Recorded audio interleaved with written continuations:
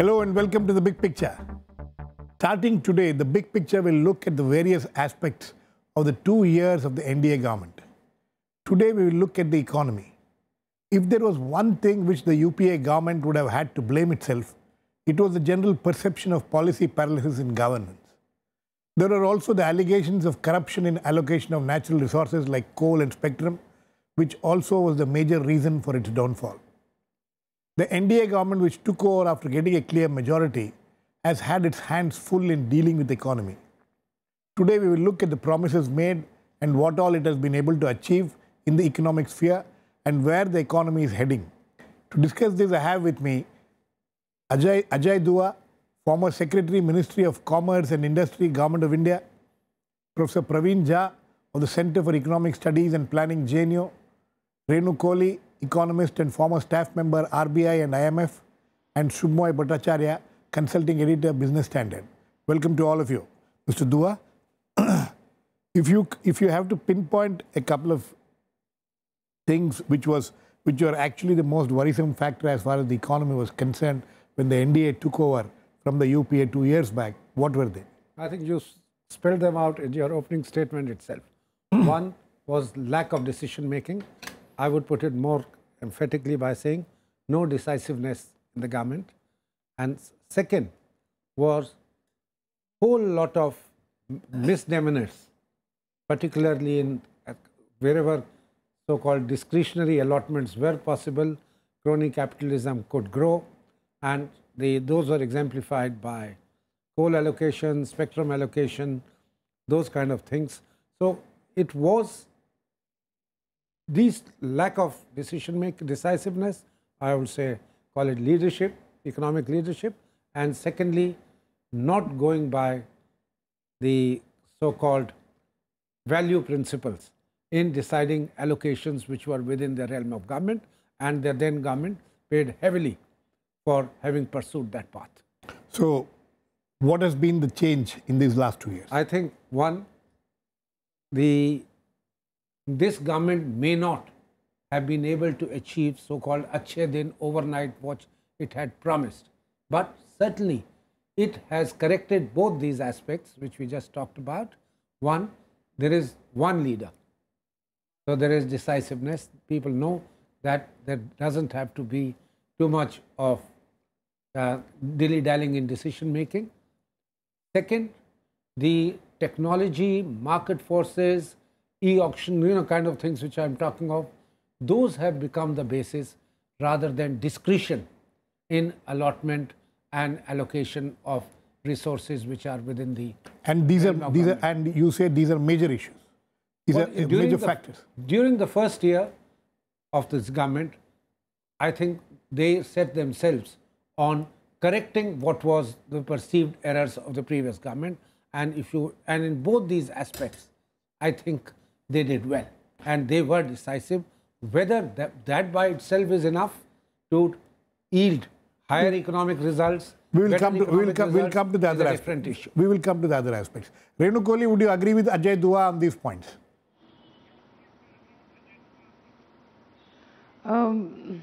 Only to an extent, but not beyond a point. I do agree that the government has instituted mechanism for auctioning of coal blocks, etc., and spectrum auctions, etc., and so on. The second aspect was, as you had read and Mr. Du also said, inaction, policy paralysis, etc., and stalled projects. Well, I mean, the pace of clearances has accelerated even more than, what the Cabinet Committee on Investment, which was there under the UPA time, had done. But there are no bidders. That's the problem. So, which makes me think that was there an error in analyzing the causes of the downturn? Let's date back the downturn. It started sometime in 11-12, and we are still continuing that. And so if you look at it from that perspective, then yes, improved governance, decision taking, etc., has not yielded the results that were expected in revival of private business. But how spending. But how much exports have continued to we'll come to that. We'll come to that, Renu, Kohli. But how much of this is actually, because of you can put the blame on the doorsteps of the government because of its governance or lack of governance, and how much of it is out because of the external factors. We'll come to that. Praveen Jha, how do you look at this? Do you think that perceptionally in the last 2 years, the government has been able to overcome the factors which the UPA had faced during its tenure?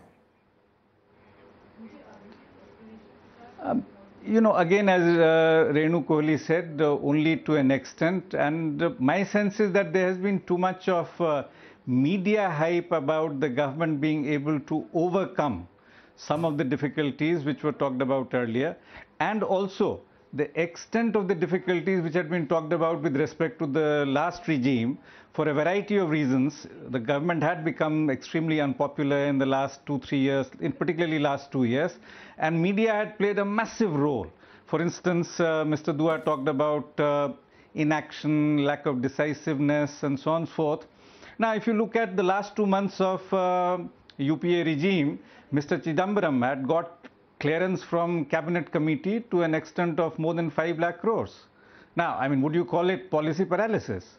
The fact of the matter is that very little was happening after that, or even earlier, on a variety of counts. I think there was too much of, in a sense, this image issue in which the media, of course, played a major role, and of course, UPA itself had contributed to it, in particular because of the issues of corruption. I mean, I think large-scale corruption was an issue. Yeah. Praveen, we are not looking at the performance of the NDA, UPA government, but what kind of, I asked you a question. Perceptionally, you think that in the last 2 years, the NDA government has been able to overcome some of these problems which the previous government faced?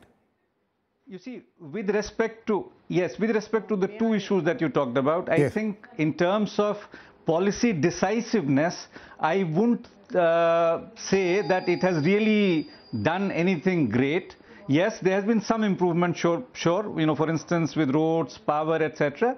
Clearly, there is an acceleration and improvement there. But, it is not a kind of a quantum jump in that sense. Second, even when it comes to corruption, yes, maybe there is not big ticket corruption, but look at what has happened in Madhya Pradesh, Rajasthan, Gujarat, with respect to, even natural resources and so on and so forth, right?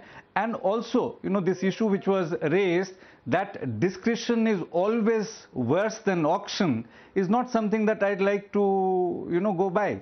In fact, when it comes to societal resources of the country and so on and so forth, I am not quite convinced that auction is always the best route to go. The market forces. So, on all these, I would not agree that yes. The market forces should be allowed to. Have their own huge problems. Okay. Markets. Okay, well, we'll come to. I'm saying that, yeah. We'll come to those. The markets. Yes. We'll come to the other factors. Subhomoy, one of the issues when UPA was there was the inflation, the issue of inflation. Inflation is something this government has been able to deal with pretty well. Absolutely. At least the retail inflation has come down, except some, how do you look at it? Yeah, I would say that basically in terms of the problems, if you look at them as a bunch of short-term, medium-term and long-term, if you look at it, the government has been good in handling the short-term problems. And the short-term problems are those of managing the immediate threats to the economy. Right. So, as you said, inflation, current account deficit, taking a stance on fiscal deficit that we will be sticking to it. Last year, Mr. Chidambaram, despite his promises, couldn't stick to it for various reasons, but sticking to it has its virtue. So, they've said we'll stick to it. So, as I see the short-term factors, similarly as Mr. Dua talked about, Renu talked about, the saying that we will go in for an auction-led route for allocation of natural resources. Now, that's a short-termable solution which comes along. And some of it was, they had no choice because the Supreme Court had said that, you have to go this is the way to do it. So, in the natural resources, that was largely mandated by the Supreme Court in terms of coal, and even in telecom. But what happened is it has been extended. The packet has been extended in terms of other sectors also. So, we are sort of accepting it that as far as hard infrastructure is concerned, you got to have a bidding route, which is coming to be seen in roads, for instance, that it's a bidding-based process, which has been taken on as the mode of operation. I think the short-term basket looks quite impressive. The problem comes not with the long term. The long term is also looking interesting because of many of the plans that are being talked about. You know, the digital, the smart cities and others, they form an interesting bunch. But they will start realizing their promises 7 to 8 years down the line. Right. The problems come, having done the short-term thing, is the government, for instance, they fixed up a lot of things on the electricity side, Right. you know, providing rural electrification. It wasn't a no-brainer. It was an easy thing to do. It simply needed management. Is the medium-term basket of objectives, are there adequate number? Has the government looked at them adequately? What does it do from now till 2019? These are the questions, I think, which are the more valid ones and the more significant ones to look at if one wants to assess how the Modi government has been working on. Mr. Dua, so this medium term which he is talking about, for instance, in the medium term, I'm sure some of the reforms which they spoke about, you know, which has been focused on, but they have not been able to really embark on many of these reform measures. Would you agree with that, or you think that they have done reasonably well on the? I think a lot of this is work in progress. To expect any reform measure, whether it's through a statute change or otherwise, there is a certain period that has to be given for it to take effect. I think the fault of this government was that during the election campaign they promised overnight changes. That is why the first year, second year disappointment that we haven't been able to change. But certainly if you look at it dispassionately, whatever has been set into action, whether it is a policy initiative or whether it's an upfront extra government expenditure, all those I think will now start having effect. It may not result in 10% rate of growth, 9% rate of growth, but there should certainly be a step up.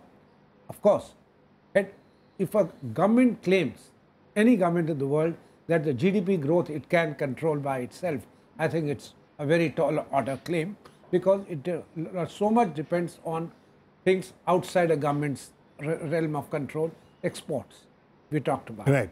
We talked about things like in India, monsoon is a major factor. Thing. And last 2 years we have had drought. Absolutely. But certainly if you look at the reforms in, say, electricity which have been talked about, so-called, I'm not talking of the restructuring program, financial restructuring program, which various governments have tried in the past, it hasn't worked out, but certainly the Uday, so-called, in the distribution sector particularly. Going green, we've seen solar, the quantum jump there. Look at the growth in roads, highways, inland waters, ports. Clearly, a plan is in place. Plan is in place, things have started happening. Probably a lot more has to happen in railways. So far it is more conceptual, yet not yet put in, a plan of action on the ground. So I would think similarly, the inflation, what you referred to and Subhomoy was just talking about, we've been able to bring it down from about 8% when the UPA left office to 5.5 or 5.39% at the end of April. Right. This would have been, if you take the March figures, it was a percentage less. And it is a seasonal variation which we've not been able to control, and that's got something to do with monsoons. So I would say things are on track. There has to be persistence, and the government has to make sure that a number of policy measures, even outside the legislative one, which may succeed, may not succeed, that depends upon a lot many other political equations, that it follows that path of rectitude, continues with whatever it's in its control, and yet not promise too much as it did earlier. And it has made one course correction, and let me stop at that, by realizing within 1 year of its coming to power that top-down approach will not work in this country. You have to get into agriculture, rural areas, rural distress, as we will also looking at poverty issues, employment We will issues. come to that. We will come to that very important aspect of it. Renu Kohli, what Ajay Dua was talking about. One of the issues where the government seems to be having problems in the last 1 year, 1.5 years, has been in their legislative agenda, whether it is GST, whether it's land acquisition, they have not been able to push forward. How important are these factors in realizing in realizing whatever they have planned? They're certainly important because they can trigger impulses for they can open up new areas for investment opportunities for the private sector to participate in. But my major concern, and something which has not been touched on by any of us before in this discussion, is the state of the banking sector and the huge, enormous over-indebtedness of the large section of the corporates.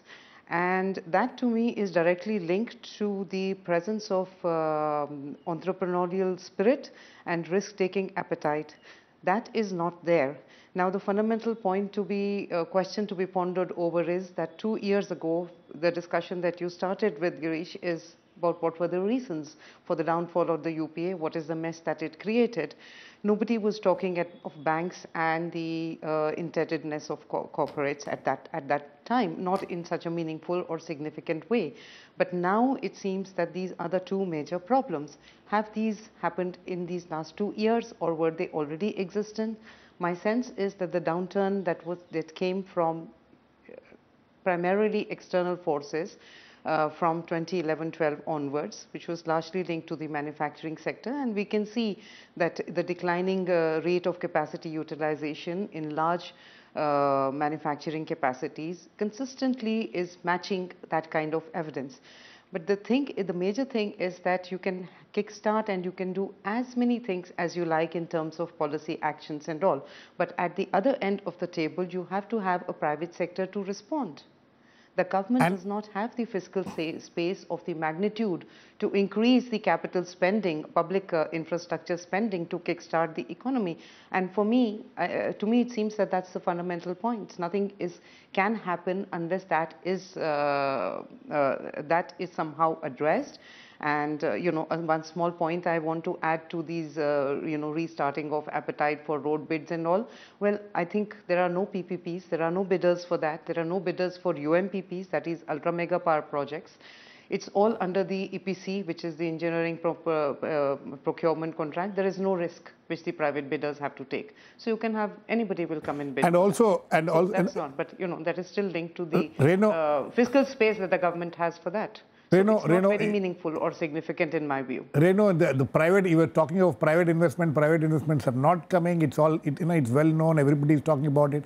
You also mentioned very important thing about the corporate debt, the huge debts, and also the bank, the public sector banks, the amount of non-NPAs which they have managed to.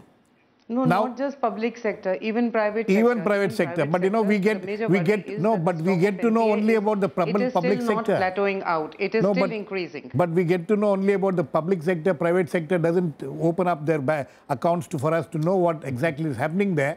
But you think that the line taken by the Reserve Bank of India as far as dealing with this NPAs and also the problem of the public sector banks, you think that is the right step? You think the government is also moving in the right direction on this?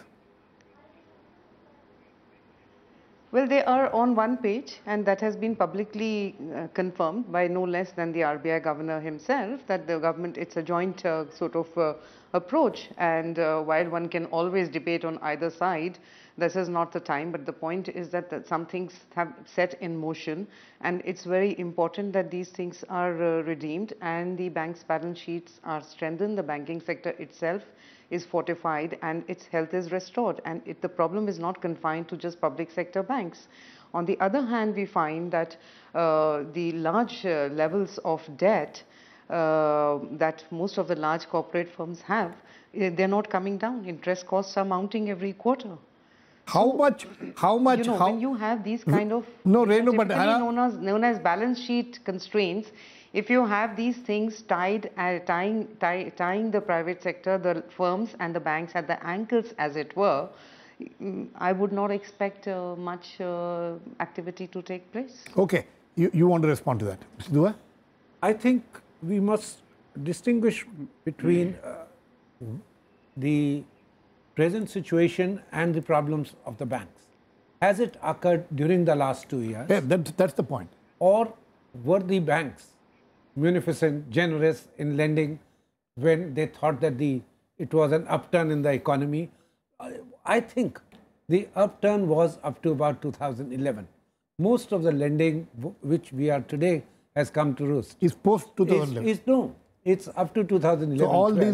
These are most of it is that. It is thereafter, whether it was bad monsoons, whether it is our economy not doing well, etc. Where has the private sector investment failed, or why has it failed? Because they found that there wasn't sufficient domestic demand, rural areas lagging behind, not enough public expenditure during the first year of the present government in the rural areas, etc. Alongside that, the global market for exports and others had come down.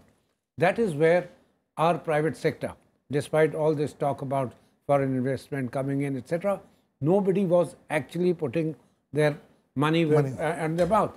They were just saying, good, things are changing, but nobody put the investment and down. It continues, the situation continues. Today, it is still 7 to 8% less than the 36% which we saw, 36% of the GDP being invested in capital formation in 2010-11. That's the highest which we achieved. Praveen, coming to another major issue, major issue, is about the job creation. We have been talking about jobless growth for years now. Even during the UPA, this was being spoken about. But you think that the creation of jobs has really, come down in the last few years? And how much of it is because of the government? It's quite clear that on the employment front, things have not improved. If anything, they have worsened. Yes. According to the various data sources that we have access to, clearly. So in that case, this whole promise of employment generation, which was possibly one of the most talked about pre-poll promises, it's been a complete cropper, right? Also, on a different note, both Shubhajit and Mr. Dua, they talked about this inflation and they wanted to give credit to this government for bringing down the inflation. But all of us know that, it has nothing to do with any policies of the government. It was fortuitous. It was because of the massive crash in oil prices, which brought down inflation. So why are we giving, not giving credit this government? In fact, there's nothing in terms of any policy initiative which we can say created a space for bringing down either inflation or current account deficit, right? Sometimes I think, yes. Okay, your point is well taken. Yes. I won't entirely agree. Fiscal management of this government has been better. Something which was referred to, if they accept hardly, physical deficit. Let him finish. Praveen, 1 second. If they said Praveen, let him finish. Let him finish, Praveen. Sorry. Let him finish. If they said 3.8% of the GDP, okay, they managed to get it. Now it's a 3.5% goal. All expectations that even that would have been achieved. Alongside that, it's partly because of inflation and others. Their emphasis on the Reserve Bank. And there may have been differences with the Reserve Bank, etc. We don't know, but that's not in public domain entirely. Bringing down the rates of lending, primary lending rates. But all those have helped in containing inflation. Of course, alongside that is the fact of the hydrocarbon, commodity prices, etc. having fallen internationally. Okay. Subhomoy? I think, Girish, we are getting away from the... sorry, Girish. One second. Yes, Praveen. Both of you want... Okay, Praveen, very quickly, and Renu, after Praveen. I was saying that... Yeah, okay. Very quickly, when it comes to borrowing... Renu, let Praveen finish. Because there has been no transmission of monetary policy. Renu, let Praveen finish. Yeah. Okay. No, I was only saying that when it comes to small, medium, micro borrowers, what has happened to lending rates? Nothing. It's 0.75% I mean, less than their last rates year. actually have been under, essentially a very difficult situation. Yeah. So essentially, the causes for inflation, I mean, if we are getting back to that, essentially what I'm trying to say, 70% of inflation is on account of foods and fuel. Okay. Right? Yes. And this whole business of inflation targeting is fundamentally barking up the wrong tree. Okay. Okay. Renu, very quickly, please. RBI cannot... Yeah. Renu, very quickly, please. Yeah, I think the jury is still out on whether the decline in inflation is due to good luck, that is crash in oil and global food prices also, we must not ignore that, or because of good policies. We will know. I think another year or two, time will tell us. So let's leave that aside. Yeah. Now, the fundamental point is that there is no percolation. The Reserve Bank may have reduced interest rates very rapidly, its policy rate in the last one and a half years, but it hasn't percolated down to the borrower level, whether large, small, medium, or any size of the sector. Each quarter, when we get the firm's results, we find that interest costs are increasing. And if the interest burden of the firms is not come down, then what is the point? I mean, there is no transmission. And as we all know, the transmission is blocked because the banks are in trouble. Okay. RBI has on record that about 50 to 55% transmission has taken place of that 1.75 reduction in the rates, which it has made over 14 or 15 months. Okay, we'll get to know that. Shumai, as far as employment is concerned, we're talking. Some of the government's programs like Skill India and Make in India and all these things which are aimed at creating jobs, because they know fully well, the government knows fully well, all of us know fully well, there are no jobs in the government. So this, you think these are attempts which can work in the short term or in the medium term also? No, these are long-term things, as I said, because you need to develop. I mean, if an entrepreneur, supposing, gets a loan today, it's absolutely ridiculous to expect that by tomorrow he would have the ecosystem ready to be able to offer jobs even to 20 people. So that's why I say that when I look at the long-term plans in terms of smart cities, in terms of digital India, in terms of stand-up India, I think they are good ones. They are ones which can be worked on. The problem that I think right now what we are getting into, Girish, is that the cause and effect is getting mixed up. Inflation came down. Now, whether it's due to commodity, how it came down? It came down, it's a bonus. But at the same time, it also affected the corporate sector badly, because all the commodity companies have had their balance sheets wiped off pretty badly. Their market cap has gone down. We have recently seen an ET report, for instance, which says 15 of the top corporate houses have their market cap reduced substantially in the last 2 years. So there is... Anyway, very quickly, the last, rural distress, you think that is one area where this government has been able to, you think it has been able to do its work properly? Because that's one area where a lot of complaints is there. I think, Girish, in the first year of its NDAs, I think they ignored it. It is the second year, which is probably political compulsions as well, the lessons learned from the Bihar elections. Yes. And the fact that in India, we are always in an election mode. 4 or 5 elections per year, and very close to the 2019 elections, that they have started looking at rural areas. That includes rural allocations, rural distress, agriculture policies in a more holistic manner. Okay. That is where I think the government's real test will arrive, because it's not the most popular way of going about it, yet it is urgently required. Okay, I think on that note we need to end. As some of my panelists pointed out, it's a work in progress. Governments, have to make some kind of mid-course correction, and it is, as Mustua was pointing out, it's making some of those corrections. We'll have to wait and watch. Next year, we'll have a look at how much of those mid-course corrections have worked. Thanks to all my guests. Please keep watching. We'll come back with another issue in the big picture, same time tomorrow.